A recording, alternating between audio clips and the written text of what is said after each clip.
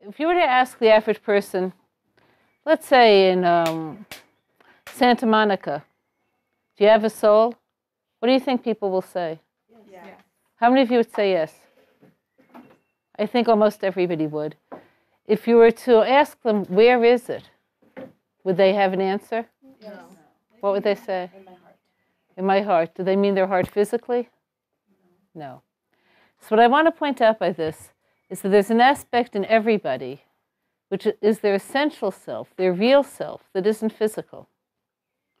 So this non-physical self also isn't just a collection of your memories. When you study psychology, people will often try to paint a picture of what being a human is about, in which everything has to do with memory. Everything is about what you experienced as a child. But I want to show you that there's something more. So I'm not saying that this isn't true, but I'm saying is that there's an additional component. What's the additional component? I want you to go back to your earliest memory. Go back as far as you can, 3, earlier. I want you to think about all these memories. I'm not going to go through all of you because I did come a couple of minutes late, which is unfortunate. But there was a person there. Before all of those later memories came, there was still you. Isn't that true? Okay, so that essential self is what we mean when we say soul. So when you talk about your soul and your body don't always have the same plans. Could you see where this is so? So there's a famous parable in the Talmud. Once there was a king, and the king had an orchard. 2 thieves entered the orchard. They wanted to steal fruit. One of them was blind, and the other one was lame. Okay. So the lame thief says to the blind one, "This is the best fruit I have ever seen in my entire life. You don't even know. Like, this fruit is amazing." And the blind man said, "I don't know where to get it." And the lame man said, "I have an idea. Go on my shoulders. I'll take you wherever you need to go. You pick the fruit, and we'll split it 50-50. Okay, so what's this parable about? It's about the body and the soul. The soul sees everything. It could see from one aspect of reality to the next. This is why we have dreams. This is why we have aspirations. This is why we go beyond today. But it can't get anywhere without the body. There's no such thing as giving if you have no hand. There's no such thing as envisioning if you have no eyes. But the body is completely blind. It lives in the absolute present. And because of this, it has no aspirations beyond pleasure right now. The body lives in the now, and it's oriented towards immediate gratification. The soul lives in the past, in the future, and in the present, and it wants depth. So their agendas sometimes clash. So this war between body and soul is what our lives are about. So I want to tell you what the resolution isn't in Judaism. In virtually every other major world religion, the answer to this problem of the body-soul conflict is negate the body. So were any of you ever interested in Eastern religion? If you were, don't say, and Mrs. Heller said we should investigate Buddhism. Okay. If you were, you would see that their entire goal is to be able to silence the body and its desires completely. They see desire as the root of all evil, and the body is the root of desire. So the goal is to silence the body. In Christianity, all Christianity flows from Catholicism, as you know.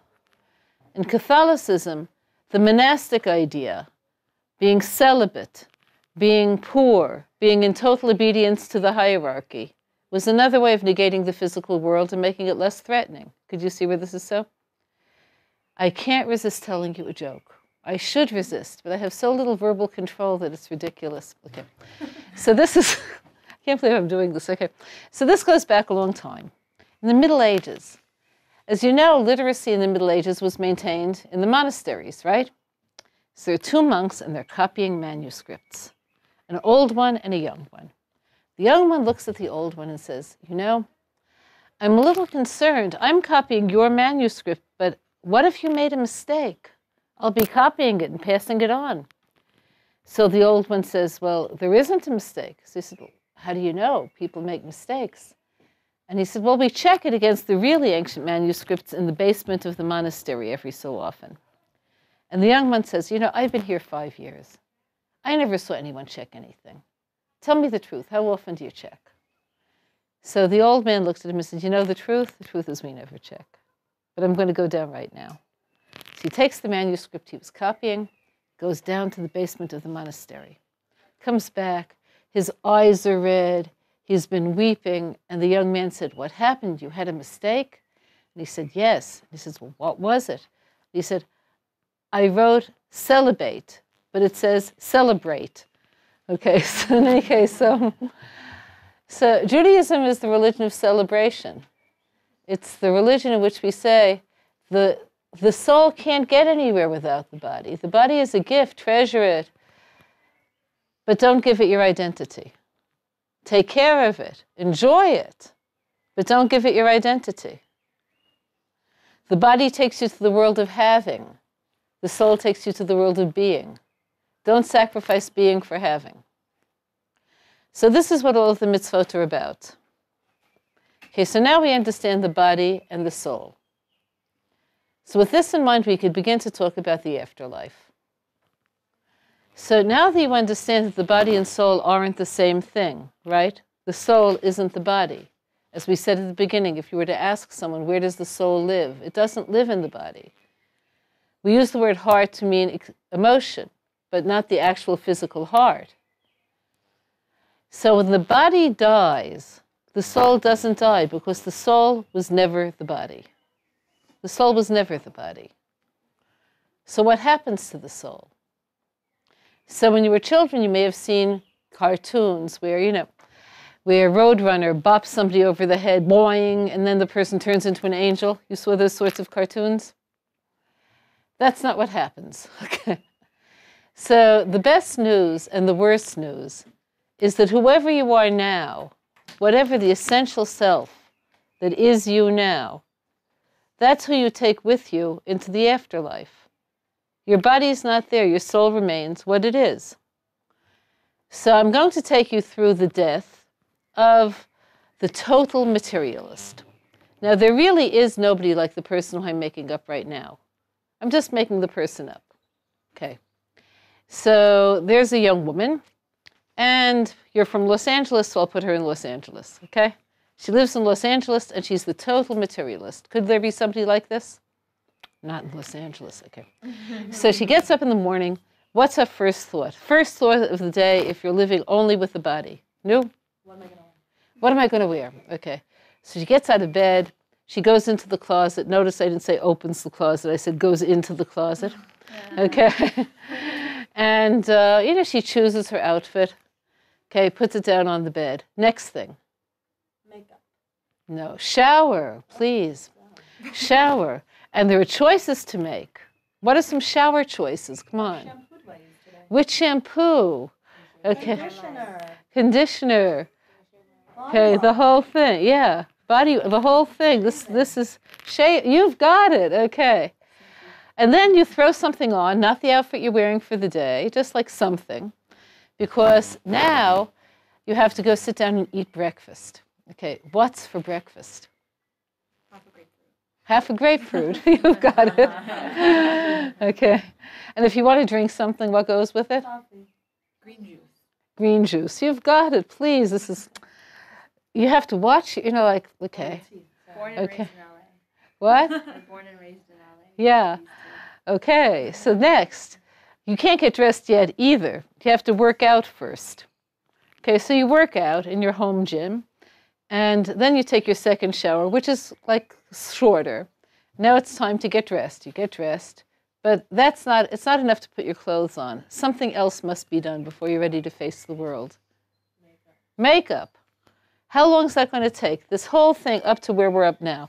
From when she opened her eyes until the makeup's finished. How long are we talking about? This could easily be 2.5 hours. Could it be longer? Could be longer. Could be mamish. It could be longer. But 2.5 hours would be. Now, if it's Monday, Wednesday, or Thursday, she has a morning plan. It is her personal trainer or her psychologist on alternative days, or yoga, or ceramics. Any other possibilities? Okay, now it's time for shopping. Okay, now the afternoon activity is shopping. Okay, and then maybe meeting friends again, this time for coffee. And then it's time to go home, take another shower, because now it's time to get dressed for night. Like, what are you going to do at night? Go out for dinner. Go out for dinner, or dancing, or a pub, or all three. Okay, clear? Okay. Are there people who live like this more or less? Yes. Okay. So now there's really no one who's this two-dimensional. I want to stay honest, but there are people who are not so far. Okay. So here it is. It's 4:30. What's she up to? PM. What? Is it latte time? Not yet, that's 5. She's shopping. Okay. And she sees it from across the street in Bergdorf's. I just forgot the name of the brand shoe I wanted, with red soles. What are they? Louboutins. She sees Louboutins, and they're on sale. Half price. Okay, how much will they be half price?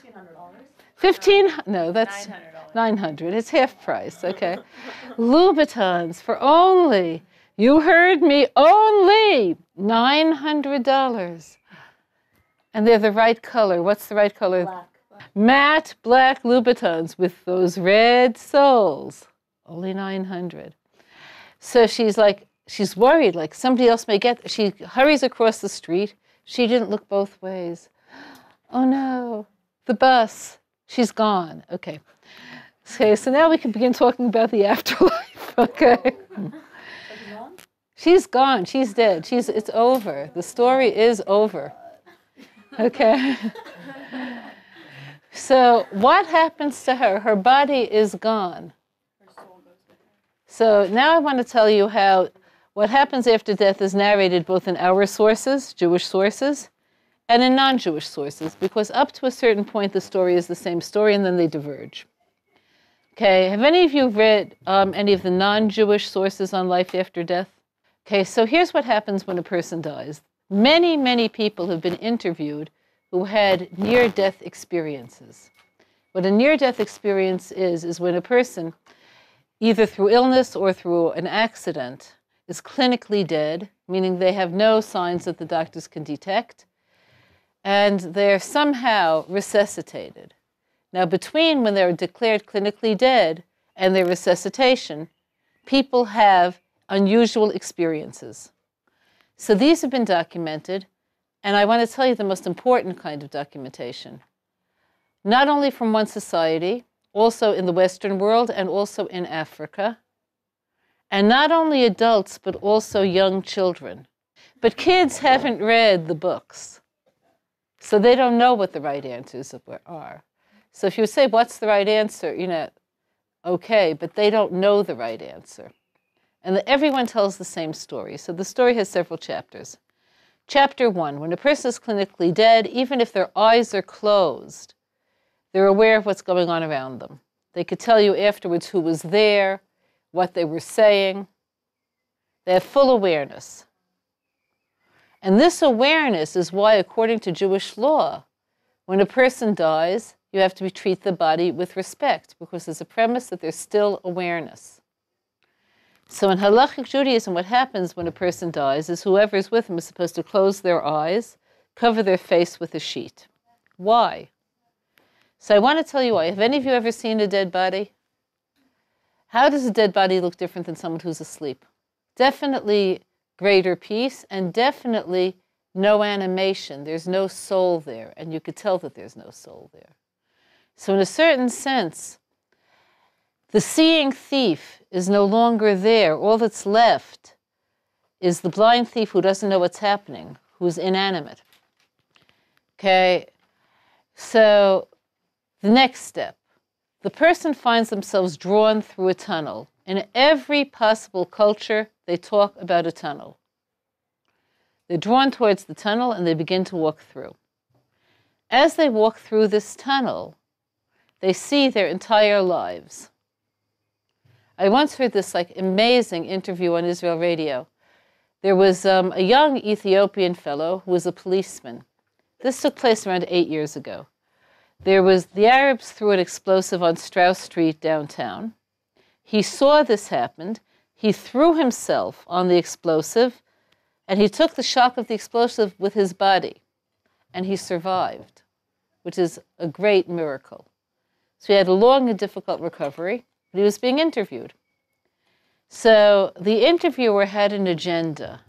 The interviewer's agenda was to get him to say something political, but I want to tell you what actually happened. He said, and what were you thinking when you saw the man throw the explosive? What were you thinking? So he said, my first thought was, I better do something because I'll die anyway. So, and when you threw yourself on this explosive, what do you remember next? Now, the right answer, for his purposes, would have been waking up in the hospital. But that's not what the man said. He said, I remember being drawn to a tunnel, and I could see my whole life. I was back in my village in Ethiopia. I could see my grandfather, and he's been dead many years. I saw my whole life. So the interviewer didn't like where this was going. So he said, well, what do you think the government should do to prevent this kind of terrorist activity in the future? And he said, you didn't get what I'm saying. There's something bigger there. I saw the whole thing. And the man said, well, do you think that the Likud is doing enough? And he said, it's not about that. It's about, okay. And then the two ships sort of, went on their way in different directions. But what I'm telling you is that people who were really clinically dead, not just seriously injured and are resuscitated, all speak about this tunnel. And sometimes people are resuscitated very rapidly. Sometimes it's just an hour, less than an hour, sometimes more. It could be days or even months. But they all tell the same story. And even people who are resuscitated right away recall having seen their whole lives, which is certainly something that's not natural. Okay, what's the next step? The next step after, and this is again in our literature and in theirs, the people see what they'll describe as something beautiful, light, a source of pleasure. And in different cultures, they'll use different vocabulary to describe what pleasure is. And they're drawn to it. Now, people who come back to life, people who are resuscitated, obviously didn't follow this all the way to the place where there's no return. Then the people who are resuscitated say, but the pull drawing me back here, my family, my whatever, was stronger than my desire for this pleasure, and I was able to come back. The people who were not able to come back or who didn't want to come back obviously can't be interviewed. Okay? So I want to point out, and that's where our stories diverge, okay? Because in the non-Jewish world, that's as far as the story could go.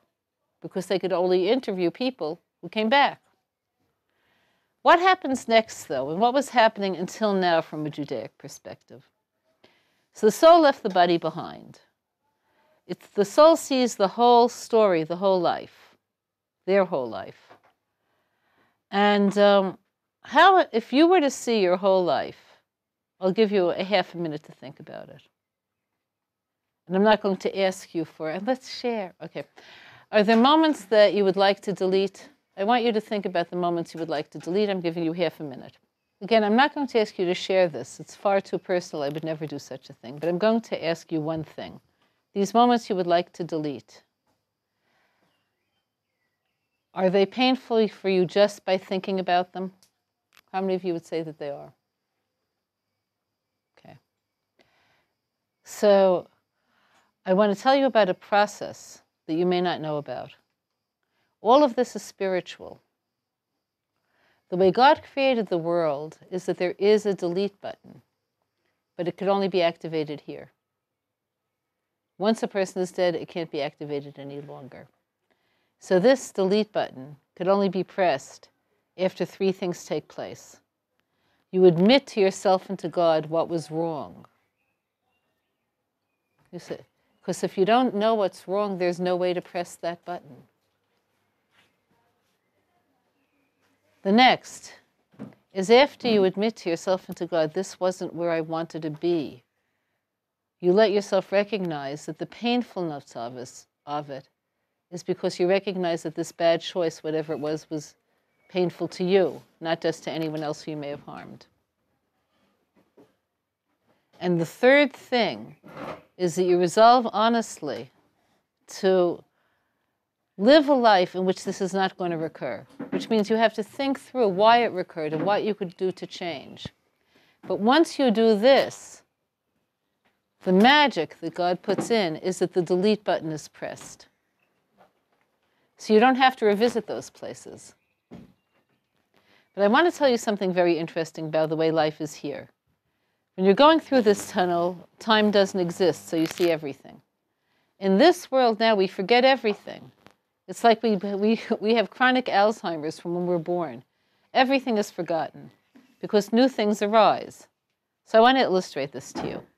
Imagine you found the right guy, and he loves you, and you're getting married, and you look gorgeous, and you're facing him at the ceremony. And his mother even likes you. If you're fantasizing, why not? Okay. So, you know, and would you be very happy at that moment? Yeah. Okay. Now, let's say you have a good marriage. I'm not talking about a bad marriage. You have a good marriage, but it's 8 years later. You're sitting across the table from him. Now, remember, he was just as good as you thought he is. Are you thinking about how marvelous it is to be married from him to him on an average day? No, you're thinking about whatever else is going on in your life. So we forget our noble moments. Our bad moments are easy to recall, but our noble moments and our joyous moments are easily erased. So I want to tell you something that actually happened. When my oldest son was 15, which was a long time ago, he was a junior counselor in a camp. And the camp was here in Israel. They were going out in nature. And part of the trail involved going over a little wooden bridge over a stream. The campers were 10 years old. So some of the campers fell off the bridge. Be a little boy, what does that mean? Jumped, okay. Now here's what they didn't know. There was a whirlpool under the bridge. So the boy who jumped in was immediately drawn under by the whirlpool. The counselor jumped in after him because he didn't know why the kid wasn't coming up. And he was drawn in. My son saw this. He realized what must be happening if the counselor can't get out of the water. He grabbed a big branch and he was able to pull them both out. Okay, so could you see where that could be one of the most important things a person does in their life, one of the most meaningful things? Okay. And it was a big deal. It wasn't, oh, thank you. It was, a certificate and the parents and this. It was a very big deal in its time. Now he's in his early 40s. How often do you think he thinks about this? He has mortgage payments. He has to deal with the orthodontist. He has to think about, he has other things on it. He has a career. How often do you think he thinks about this? Probably never, except maybe, let's say, I know him, maybe right before Yom Kippur, when he's thinking about, where's my life taken me? But otherwise, never. And the reason isn't that more important things happen, it's just that more things happen. So I want to tell you one of the big surprises you're going to get after you die. You did far more good than you imagined that you did. A lot of the good that you've done has been forgotten. And good is never erased. So what happens then? You get to this place of goodness, of light. So everything that you did that was good stays with you. But there's the other stuff as well. So you are who you are. So people, when they talk about words that one is never supposed to use because they're so unpolitically correct, heaven and hell. It's not what you think. Let's talk about hell first, because I'm from Brooklyn and I tend to be negative, and that's where I always flow. Okay? Are we talking about something physical? Would that make sense? Make me a case for it would make sense. Make me a case for it wouldn't make sense. For hell? Yeah. A physical hell with fire, pitchforks, devils, like Dante. Okay, so you see it as making sense. Anybody else sees it as not making sense? So I want to tell you something. The body is buried. There is no physicality for the soul. All of these images that you have are images, some of which were painted by the prophets, to describe the vast, painful humiliation that we face if we live bad lives. So I want to illustrate to you what I mean by this. Everybody who's here any amount of time goes to the Tachana, the big bus terminal. They buy a card. Oh, yeah, we have that. You have cards? Yeah. You can go on the train with them. You can go on the bus with them. Okay, now, there are two kinds of Rav Kavs. One is the kind you probably have, which are anonymous ones, right? No picture. Okay, there are cheaper ones, but the bus company doesn't want you to pass them on to your whole family. They have your picture. So most Israelis have their Rav Kav, which they hold on to for dear life. Okay, clear? Okay, so you get on the train and you realize after you're on already, you forgot your Rav Kav in your other purse. What's going to happen to you if the inspector catches you? Kick you off. Aha, no. This is Israel. He's not going to just say, ma'am, off the train. Yeah, there'll be a scene. This is Israel. Mazer! And why don't you have it? And you have to be a thief for $650. And what's your problem? And there's a big fine, 180 shach. Okay, it's a big deal. Okay, clear? But it's not just the money. It's also the humiliation. Yeah? So let's say you left your whole wallet at home, not just the Rav Kav. How many of you could picture getting off the train and walking wherever you have to go on the chance that an inspector may get on the train and humiliate you? How many of you could picture doing it? He may get on, he may not go on, but if he gets on, there's going to be a scene. Okay, clear? So those of you who can, the reason that you can is that most people will go pretty far to avoid humiliation. Could you see where this is so? So I want to tell you something important about humiliation. The more you believe in yourself, the more you love yourself, the more painful humiliation is. So I want to illustrate this to you. Okay, rape is a terrible crime. We'll all agree on this? Is it the physical reality of rape that's so terrible? Is that why it's such a terrible crime? No. No. If a man who committed a rape was to go before a judge, and he was to say, look, I gave her a bad 10 minutes, I'm willing to have a bad 10 minutes. Would anybody go for that? No. It's the humiliation. It's the feeling of being nothing, of being totally disempowered. You could see where this is so?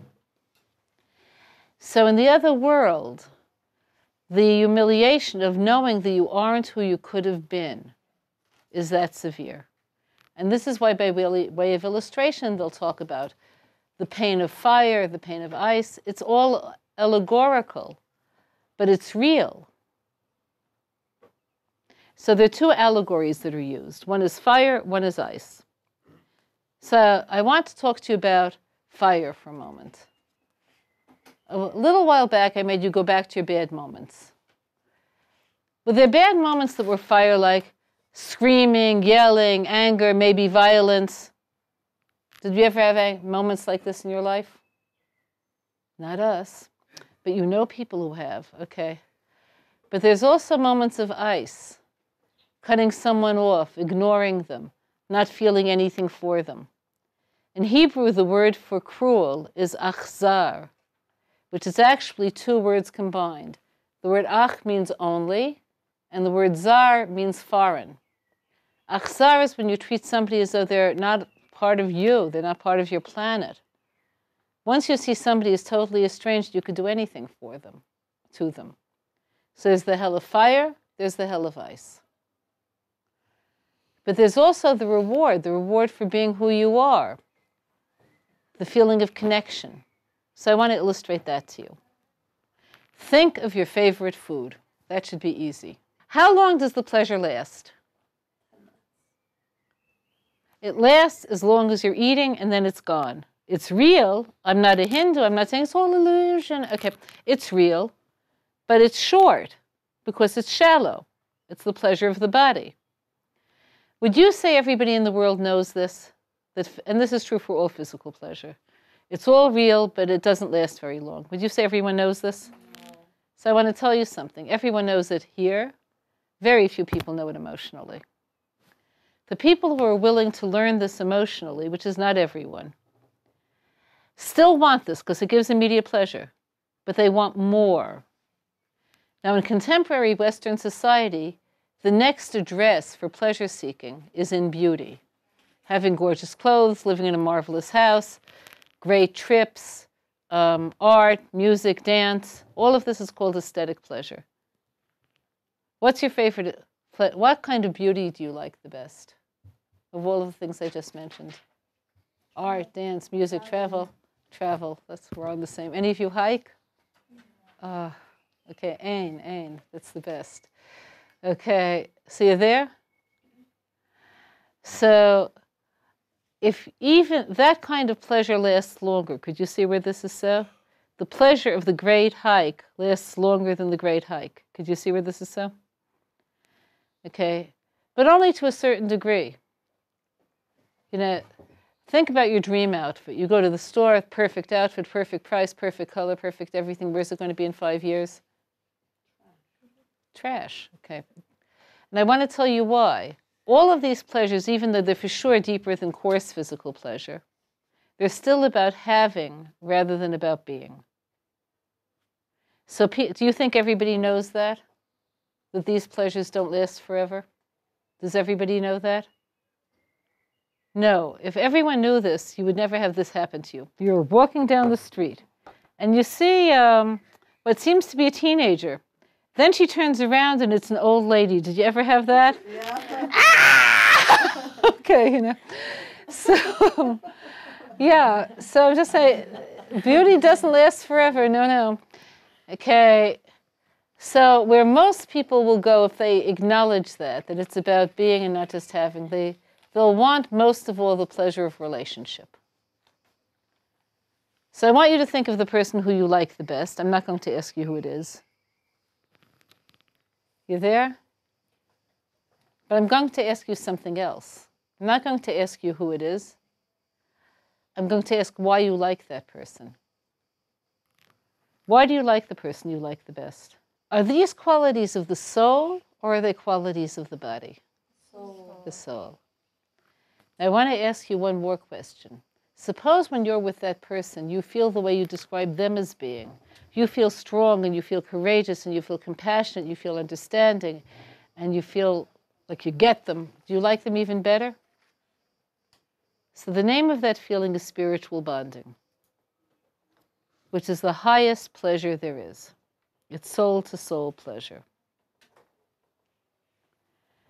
So remember at the beginning of the class, I asked you what a soul is, and you said it's a person's essence. So I want to tell you a little bit more. The soul is the aspect of you that's a breath of God. So what you love in your fellow person, the person who you love the most, is their soul, which is their godliness. That kind of bonding is what the future life is about. So the more that you did in this life to give expression to your higher self, the greater your pleasure is there. And we can't always get it because, again, in this world as it is, time keeps on pushing away pleasure. So you could do things that are noble and beautiful, and you forget it because somebody stepped on your foot. Okay, but it's not that way there. That's your eternity. So I want to ask you to think about something. And again, I'll give you 30 seconds. I want you to think about the most noble thing you've done in your life. I want all of you were able to think of something that you did that you're ashamed of. So I want to point out to you, isn't that interesting? That the part of us that's self-critical hides our nobility. You've done noble things. I have no doubt about this. You're seekers, otherwise you wouldn't be here. But the part of you that's self-critical conceals this. Part of your job here is to recognize your nobility and see your capacities. What's the word you would use to describe this? The deed is that you nursed her friend back to health for 2 months. What's the word you would describe? That was an act of, don't say nobility. Compassion. Compassion. What else? What's patience. So I just want to conclude by telling you this. People confuse themselves. So you gave an extremely good illustration. The word Aryan, which means people of light, okay, define themselves through courage. But in our own times, or at least in my times, you all have memories still of Nazism, where they considered themselves a superior race, and they considered courage killing other people, inferior people, us. So what the Torah does for you is it gives you a guide map. It tells you where to put all of this part of you that's noble and good in a way that's real. So my bracha to you is that you continue doing things of beauty and nobility, and that you have wonderful portions in the future life. Thank you. Okay, you're welcome. Thank you. Yeah.